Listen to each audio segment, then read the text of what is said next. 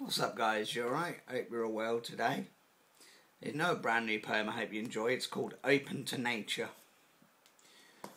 What I love about life is we're in a maze. In the centre we're placed to love and gaze. We're entirely open to nature. It's just everywhere. It is breathing in day or night, in wear and tear.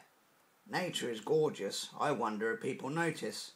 They should care, leave trees simply as nature intended.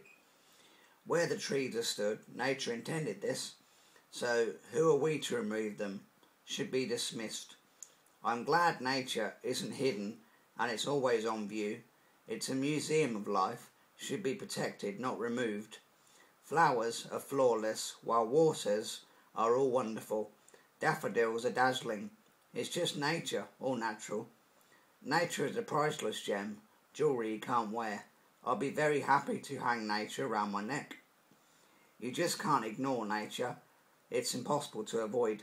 It's magical. It's a seed planted to unload colour and joy. Just like Wordsworth, nature is important also to me.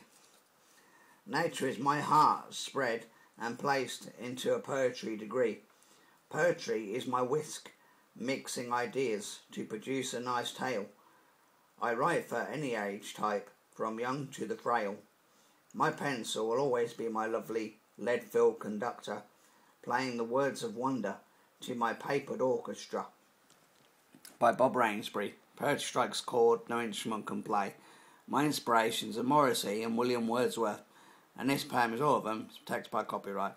Cheers, guys, you're brilliant. See ya.